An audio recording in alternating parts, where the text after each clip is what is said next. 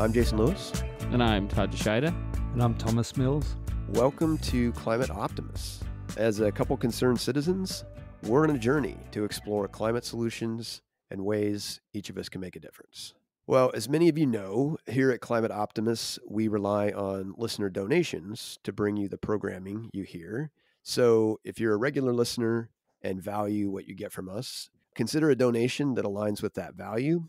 All you have to do is go to our website, climateoptimist.co, that's .co, and click the donate button. And as Todd says, no donation is too small or too big. Yes, no donation is too big. And while you're on our website, take a moment to sign up for our monthly newsletter. It offers facts on climate solutions, perspective on climate news, and tips on how to make a difference.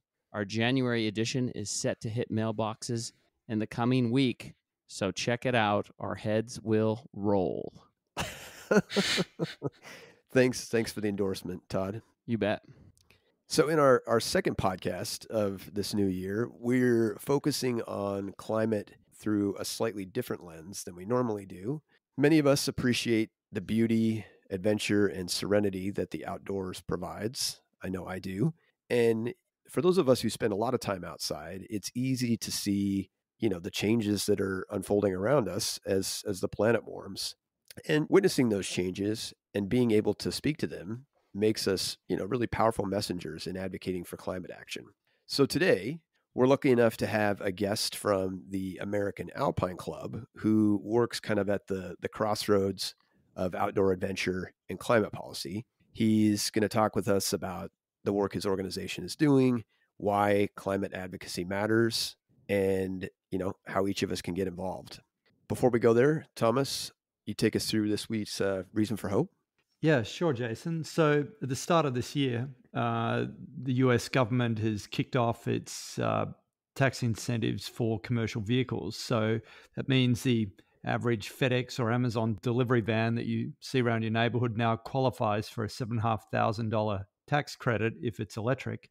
And then for vehicles over 14,000 pounds, like semi-trucks and commercial buses, they'll qualify for a $40,000 credit. So this is a great thing because hopefully it sort of helps with that tipping point in getting businesses to dump the pump and make the switch. But my only concern with this, though, is like it's not a graduated incentive. It just seems to be, hey, when it's 14,000 pounds or more, you get a $40,000 credit. So let's hope we don't see a whole bunch of FedEx delivery vans getting around with lead weights strapped underneath them or something like that. It seems a bit odd. But anyway, it's good news that there's finally something out there for commercial businesses to help them move in the right direction. Agreed. Todd, I was thinking this might be finally that chance for you to buy a full-on tour bus for the band. I'm going to go electric Kool-Aid acid test with this bad boy redo, right? Do the second version. Our fleet at City of Portland, they take advantage of a lot of this. They're really making efforts to go green and go electric with a lot of the fleet.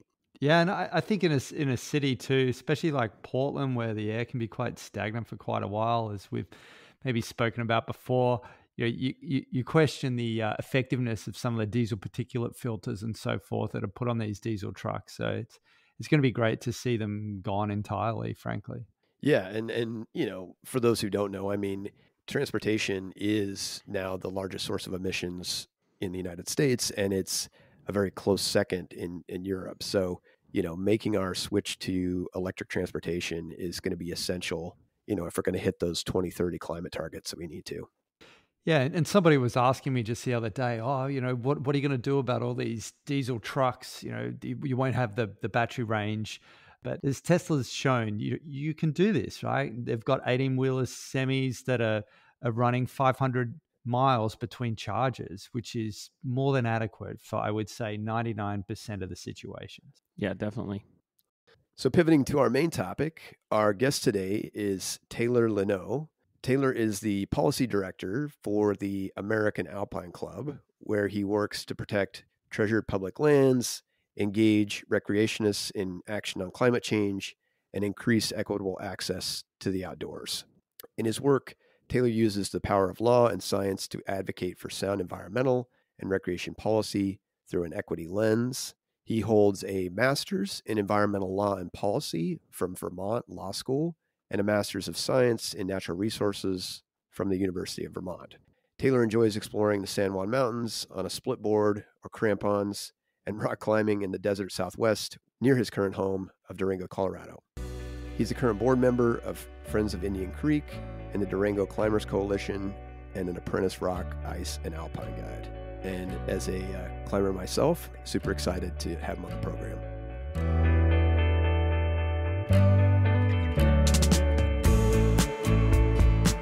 Taylor, welcome to Climate Optimists. Hey, happy to be here. Thanks for having me.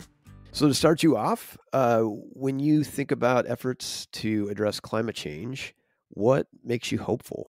Well, I'll say this, that advocating for climate action can be kind of discouraging at times. There's a lot of grief and fear and injustice that's woven into the reality of the changing climate. And I try not to apply too much toxic positivity to the reality of the situation, but I actually am really positive about it. And there's a bunch of reasons why.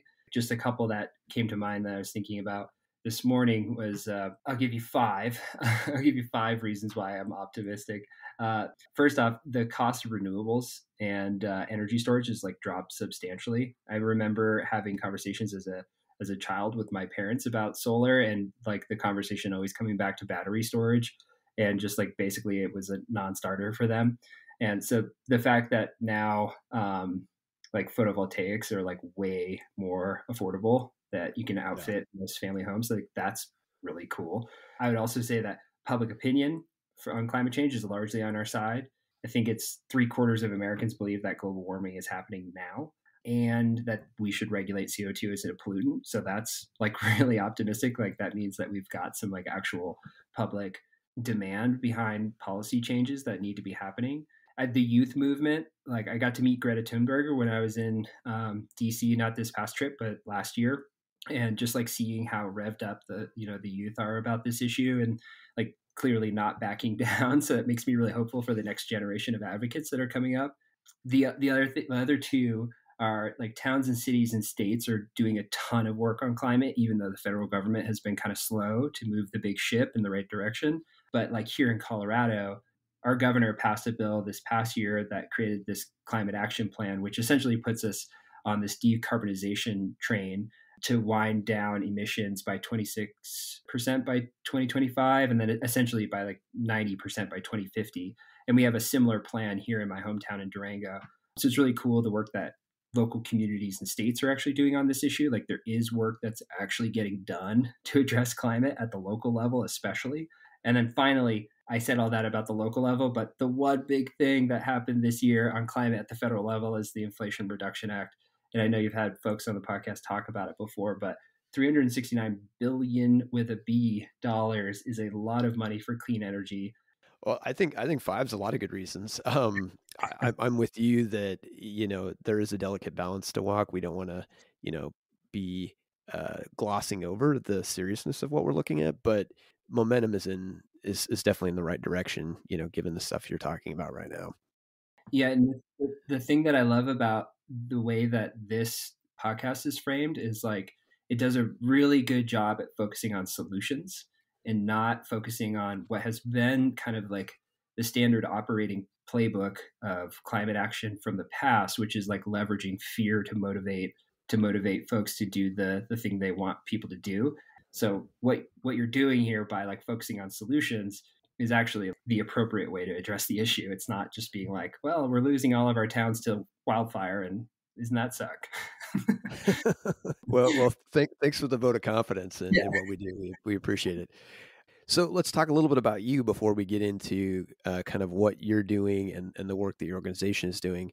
So to start out, for folks who may not be familiar, who is the American Alpine Club, and what's your role within the organization?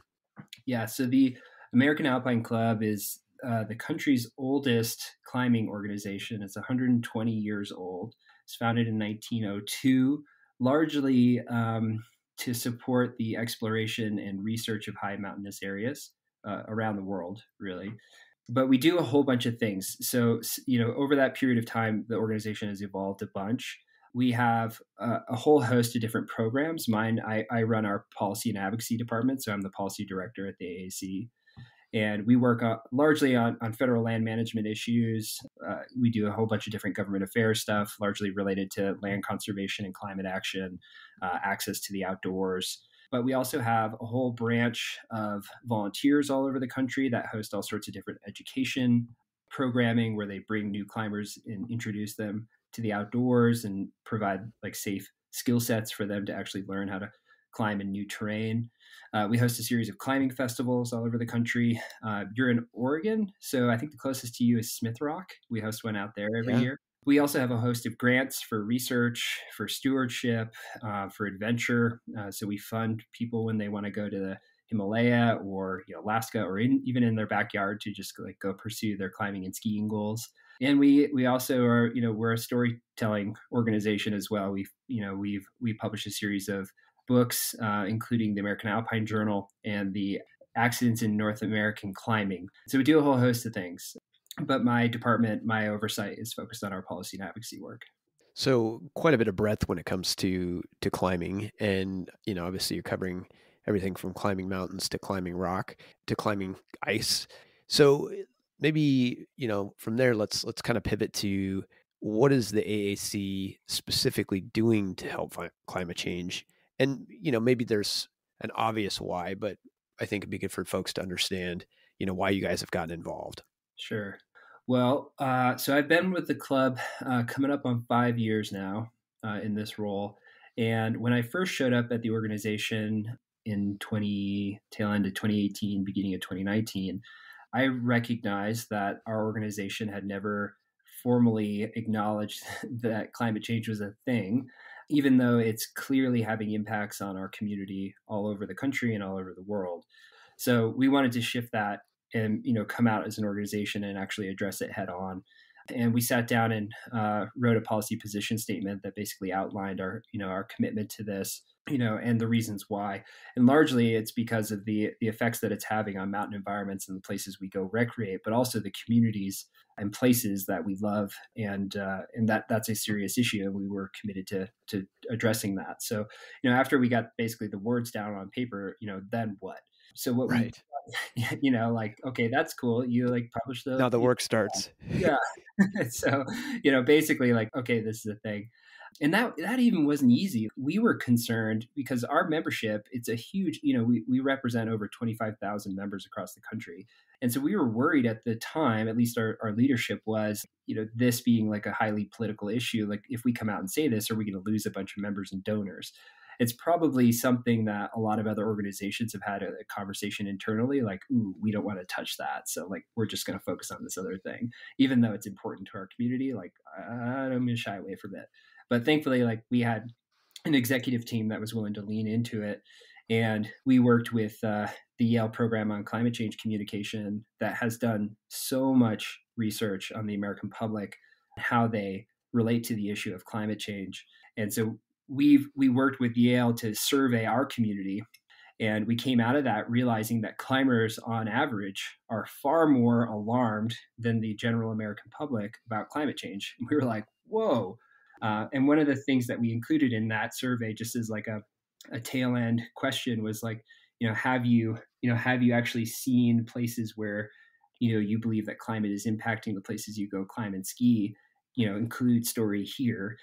And I was like, we'll see if anybody actually takes the time to write back. And we collected over 1,600 individual stories from folks around the country saying, oh, I used to go ski in this place, but now, it doesn't snow as frequently, or we used to go climb in this particular location, but the glacier has receded so much that we're unable to access it anymore. Or it just was so confirming for me that this was an issue that we really needed to step up on, and had lost years of potential work that we could have been doing on this. But that's hindsight. So we recognize that the community wants this. It's one of the top 3 reasons that the AAC membership supports our work, and one of the top things that they want us working on. So since we got that, we've started to do a whole host of things. I think the first thing was with our task force, we launched a multi-year research project.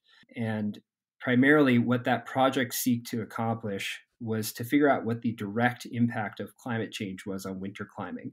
So basically, I'm an ice climber. I grew up in Vermont. And selfishly, I was like, well, what does that mean for ice climbing, across the country? Right. And I mean, it's probably an obvious answer. Warmer temperatures mean no ice. Things are going to melt. Right. It's going to be wet. But we needed to quantify that because there's a lot of other questions around that, like how much smaller does the ice climbing or winter climbing season become? And then importantly, what does that mean for local communities? Like how do mountain guides adapt and respond to this knowledge? And so that research, it's currently being peer reviewed. We're really excited about it. And one of the big takeaways from that was that, under a higher carbon emission scenario, basically, like if we were to continue on the trajectory that we're on, temperatures would increase to such a degree that the climbing season in Mount Washington Valley, which is the case study that we chose for this project, we scaled to just the Mount Washington Valley in New Hampshire, that the winter season there would shrink from what is currently about 100 days in the winter season to about 30 or less. So you go from several months to less than a month or about a month of a potential ice climbing season. So these are like really interesting things that were bubbling to the top, and I'm looking forward to sharing that research. And we're going to be doing a presentation at the Mount Washington Ice Festival. I'm hoping that we'll have a little film there. We're going to have a panel discussion on this work. So that'll be kind of like the world premiere. So if you're in New England listening to this, February 3rd to the 5th, I think is when that ice festival is. And yeah, we're going to be premiering that there. I'll stop there. Can I keep talking about things that we do? So it's heartening to hear that, you guys took a look in the mirror, it sounds like, decided that this was something that was valuable and had the courage to sort of jump in.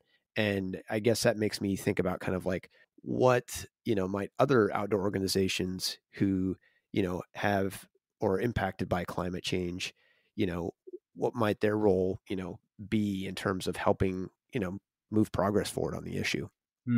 Well, I mean, if there's an organization out there that's concerned about the political landscape of taking action on this, I mean, you can adapt from our model, which was to collect data and to build confidence before jumping in. But frankly, I feel like it's an issue that folks just need to be especially if you're a nonprofit that's working in the environmental or conservation space. It just needs to be a part of your portfolio, like full stop, period. If you're a conservation organization, say a land trust, and you're worried about the long-term stewardship of the properties that you hold, climate is definitely going to impact the conservation values of those places. So you need to be figuring out an adaptation strategy for that. If you're an environmental justice organization, you're trying to figure out how to impact BIPOC communities, low to moderate income communities, folks that are in foreign places that are under-resourced. Climate is a very clear impact on those communities. And these are things that have to be at the front of your staff's mind. And I would assume that for the most part, they probably are. So yeah, I think data is helpful. Talking with your community is helpful. But at the end of the day, I think, having the leadership and the guts to be able to step out there and say, like, this is impacting the community for which we serve, and we are going to take action on it. Like, that's what's needed at all organizations across the country that are interested or playing around with the idea of this. So as we're talking about, all the work you guys are doing, I think many listeners know political advocacy is something that's near and dear to me. Wondering if you could talk a little bit about, from your perspective, why it's important for folks, if they are concerned about this issue, to try to get engaged where they can.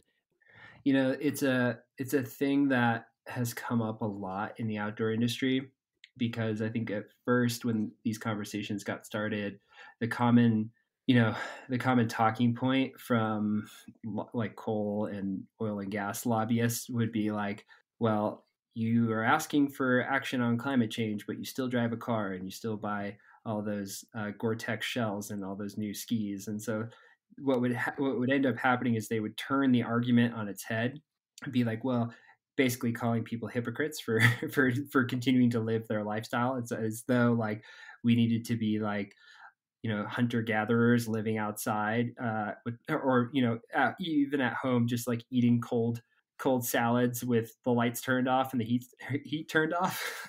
But so like for a while, it took them, it took some internal reflection for people to think about, okay, like, can I just address the problem by changing my personal behavior?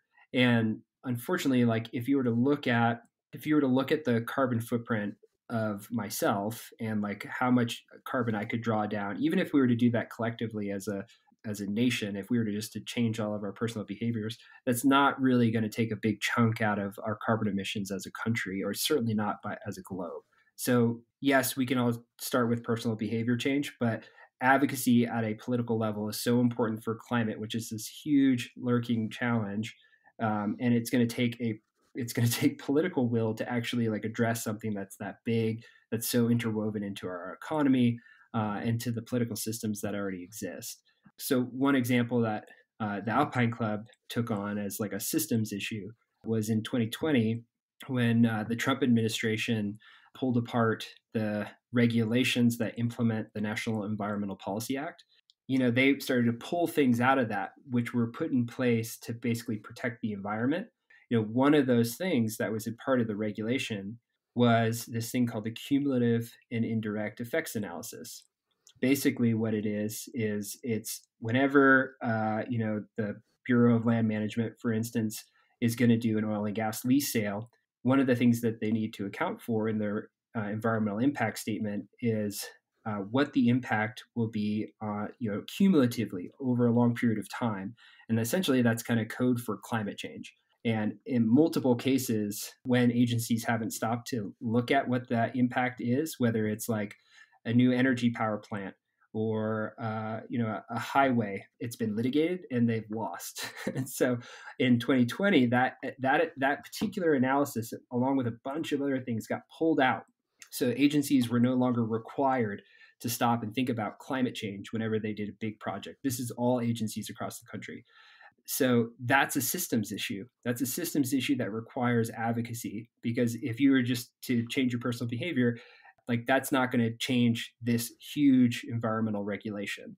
So the Alpine Club, along with a bunch of partners, got involved. We filed a lawsuit. We're currently in the middle of that, but we're represented by Earth Justice and the Western Environmental Law Center. And the cool thing about that is when the Trump administration left and the Biden administration came in, the new Council on Environmental Quality, which is the agency that writes those rules, they sat down with our group of folks and they said, okay, what's the problem here? Like, how can we fix this with you? Like, we understand you're upset. And so we laid out our agenda and they're like, okay, we're going to work with you to address this in 2 phases. And the first phase, we're going to address the most important issues. One of those is the cumulative effects analysis. We're going to work with you to put that back in. And that was successfully done this past year.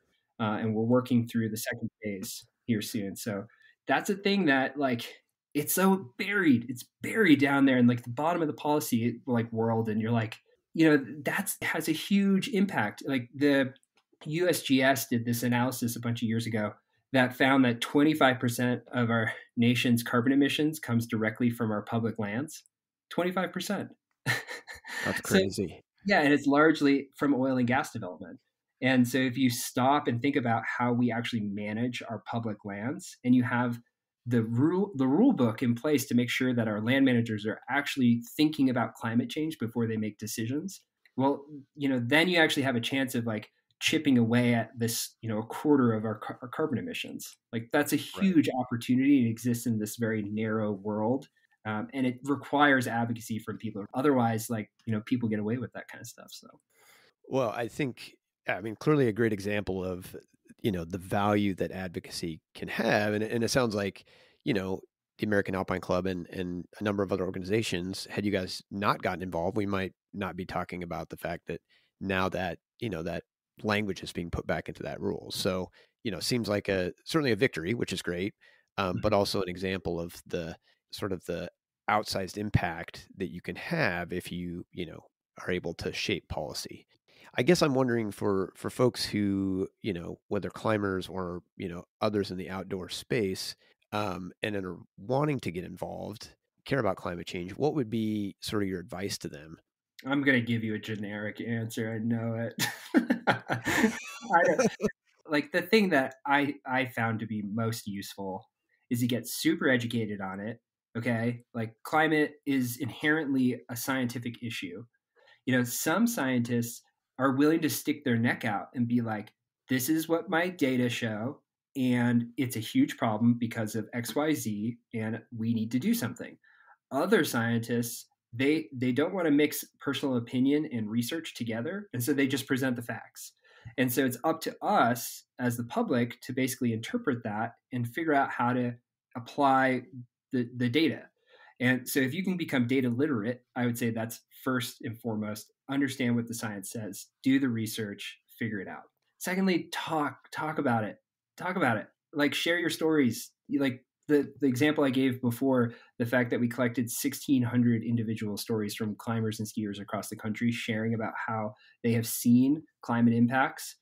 I mean, that's really unique. And then sharing those stories with other people has created this culture where 2/3 of the American public want the government to do more on climate change. Now, we access the conversation through a very privileged lens, and I think it's important for me to acknowledge that. We talk about how a changing climate impacts the thing that we do to play, but Sure. in reality, I think for a lot of us in the outdoor recreation space, we use our activity as an entrance into this conversation. It gets people connected to the issue.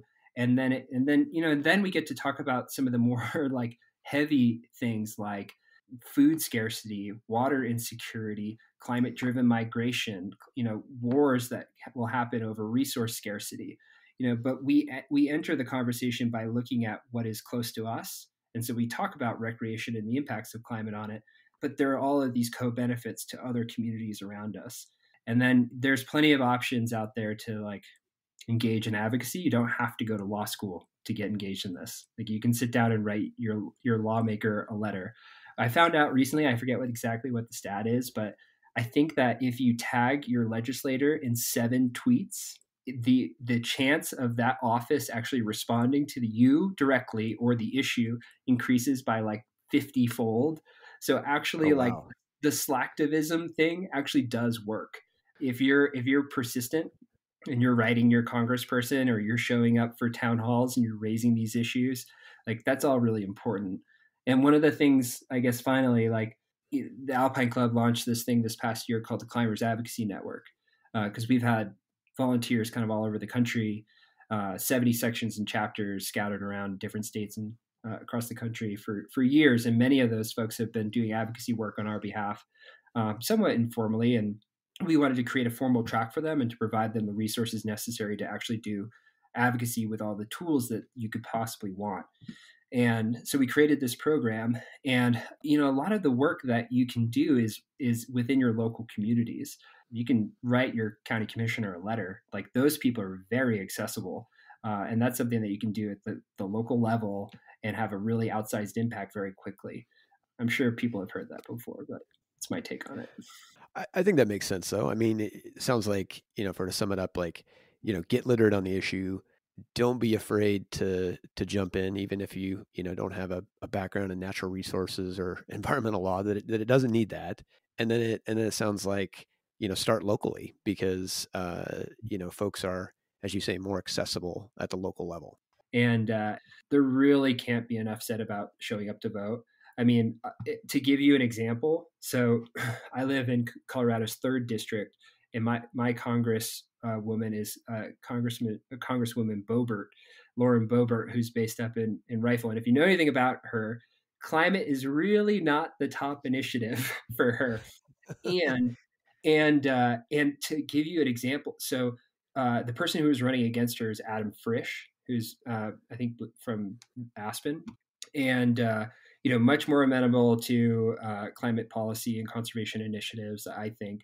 But we sat glued to the polling results that basically they were within a couple hundred votes of one another throughout the entire thing.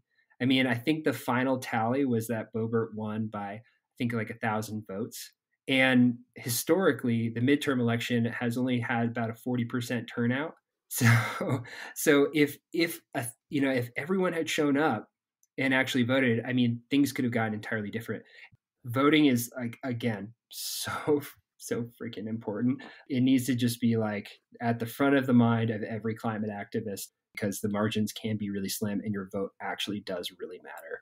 Yeah, that's extremely tight margins, and not always going to be the case, but I think your point of turnout really matters, and I think if people that care about the issue turn out, naturally it becomes a higher priority. Well, Taylor, I think we covered a lot of ground, and certainly I think you laid a pretty compelling case for people who are concerned about climate change and haven't yet to kind of take that plunge and get involved. And it sounds like there's plenty of opportunities to do that if you're a climber through the AAC. But yeah, just want to say thanks for coming on and talking about the outdoor community, the role we have in helping push forward climate legislation, and sharing some good news with us. It was nice chatting with you.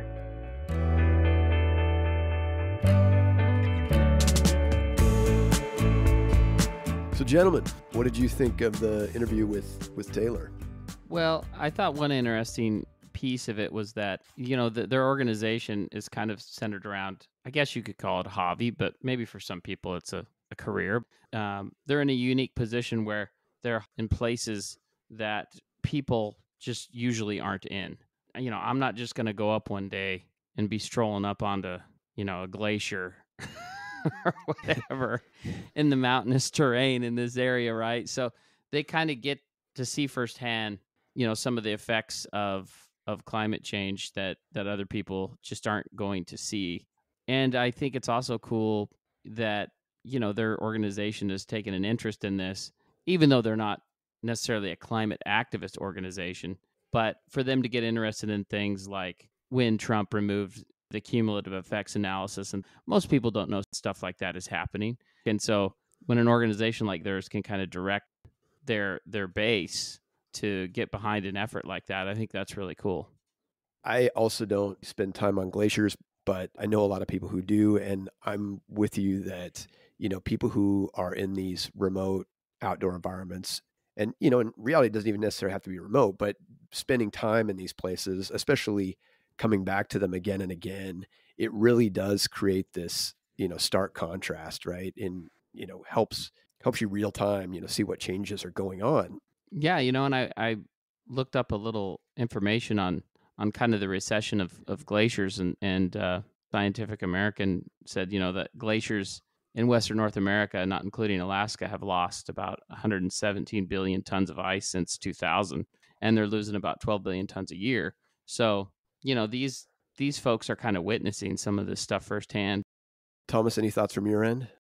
Yeah, look, I think I'm glad that the mindset amongst some of the outdoor types has started to change. There was always sort of that that mix of the really environmentalist crowd, and then what we used to call the clear cuts, the downhill ski crowd that were all about the big pickup trucks, the resorts that were sponsored by the likes of Jeep or Toyota, the Warren Miller films that used to be sponsored by 4x4 companies and so forth.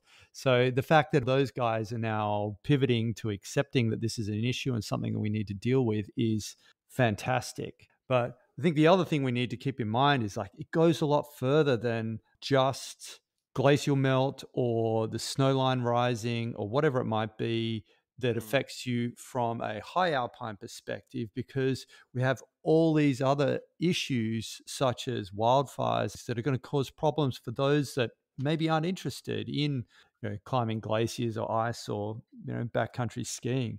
I think of the North Umpqua Trail in Southern Oregon, which we used to ride reliably every single year, and then after a few very dry seasons, next thing is whole thing gets burnt out. Then heavy rains, trails wash away, huge damage, etc. And it's really important that everybody realizes that no matter what you're doing in the outdoors, climate change is going to affect you in one way or another. So we all need to get behind voting in the right direction and asking our representatives to make the right decisions with regard to the environment. Well, and I don't know, I think the outdoors is one of those few places where there's the potential to kind of bridge some of the polarization that we've had around climate. Yeah, the other thing I think is that Taylor brought up a good point about having anecdotal and relatable stories. Although, like, from a scientific context, it's not a great way of looking at things, but these are people that we've got to change. And often it's those anecdotal cases of what you've observed or experienced in your time in the outdoors, and this change that you can tie down into a 30-second elevator pitch that helps influence other people that they need to be thinking or voting in a different direction. Yeah, I think the power of stories is something that often gets lost when we're talking about climate change. I mean, here I, admittedly am the kind of person who would like to have facts, stand on their own. But when you talk about getting people to, be able to see a different perspective, it's often not the facts and figures that does it, right? It is those stories that, help bring people around, especially if they have a similar story that they can, relate to. Yeah.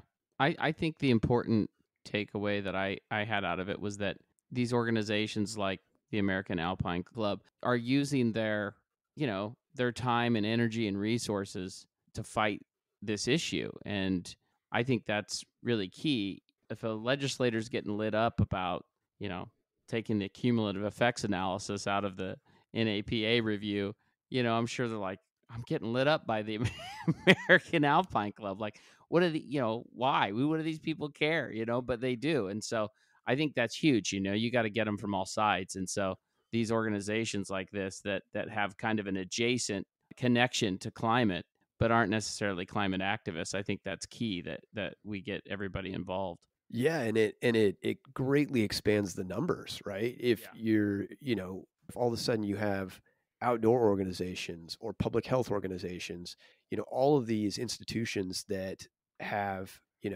part of their mission is impacted by climate getting involved, that starts to give us the critical mass that we need to make change on the timeline that we need to, so, and honestly, to your point too, Todd, it probably catches some of these legislators off guard that they're all of a sudden now I expect to hear climate from the environmental NGO, right? But if I'm hearing about climate from, an organization focused on public health or focused on the outdoors, it starts to help connect these dots for people that this is a, problem that cuts across all pieces of society. So with that, the question becomes, as always, what can we do? And, for this week, given the topic, we want to ask folks, if they donate or, volunteer with an organization whose work is, directly or indirectly impacted by climate change, to ask that organization what they're doing to address it. And if they're not already out and taking action, consider sharing this podcast with them as an opportunity to kind of, provide a different perspective on why they should be. And then secondly, take time to tell your personal stories about, climate impacts in the outdoors. It may seem like a small thing, but public opinion really shifts when you start to have, people putting forth a different narrative and sharing their personal stories. And, we didn't get to a majority of Americans being concerned about climate change from people not saying anything. It really comes from that person-to-person dialogue. So don't underestimate the power of story. Get out there and make sure you're sharing yours.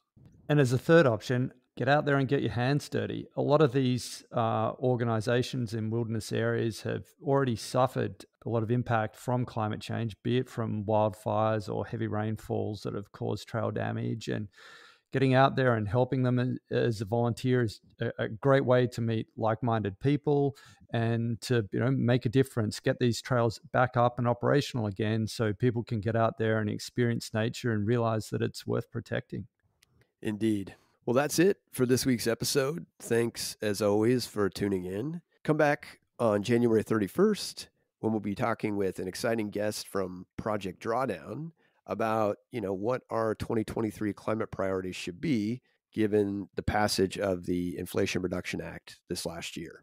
Climate Optimists is made possible by Climate Stewards Collective. You can find us on the web at climateoptimists.co. And don't forget to follow us on social at Climate Optimist Podcast.